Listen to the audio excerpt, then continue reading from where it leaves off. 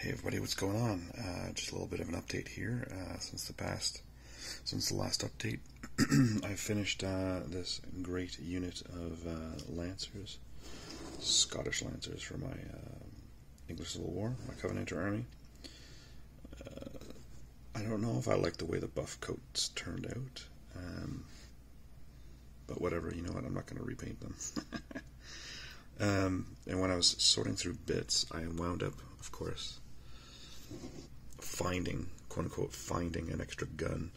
The reason I said finding an extra gun, this was, the gun and the wheels was with a wagon, so I thought it was just, you know, like a four-wheeled wagon, and it wasn't.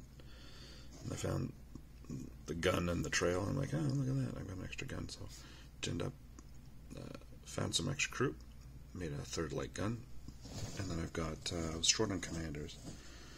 So here I have here Archibald Campbell, the 1st Duke of Argyll, 8th Earl of Argyll. Don't know what why there's a difference between Duke and Earl, but whatever. Don't even know what figure it's from.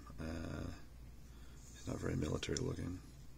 He's got the big curly hair though, and then his cornet. I've done in the same sort of buff coat style as these guys here, and he's got the Colonel's flag. So that's that. That's what I've been working on. This is now done. So this gives me 2 big units of cavalry like this. Although with Pike and Shot you can run a cavalry unit can be a unit of 6, so this could actually be 2 units, just to get more numbers before I get the rest painted. So it gives me 2 12-man units of cavalry or 4 6-man units of cavalry. 3 light guns and now 2 leaders. So what I'm working on now is a 3rd commander and a unit of command and shot. So that's that, nice and quick, and we'll catch you guys later. Cheers.